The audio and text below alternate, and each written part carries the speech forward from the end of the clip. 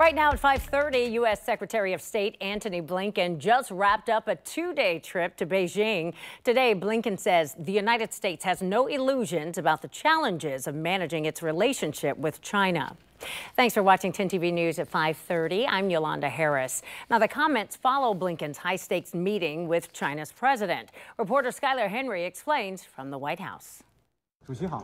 Secretary of State Antony Blinken spent 30 minutes face-to-face with China's President Xi Jinping. The United States and China have an obligation to responsibly manage our relationship. The high-stakes visit, an effort to ease tensions between the two countries. Progress is hard.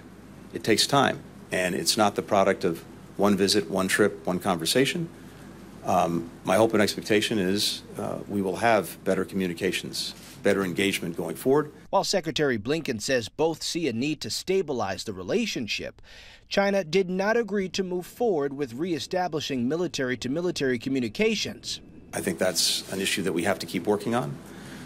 It is very important that we restore those channels. The two sides have agreed to continue to talk, but differences remain on key issues, from trade to Taiwan. China's top diplomat says his country has no room to compromise on Taiwan, emphasizing China opposes the democratic island's independence. China's sending a message, hey, we're in charge now. You're finished, to the West and to the United States. And I think it's indicative of what they hope to achieve. Secretary Blinken says he expects more diplomatic engagement in the coming weeks and months. Skylar Henry, CBS News, the White House.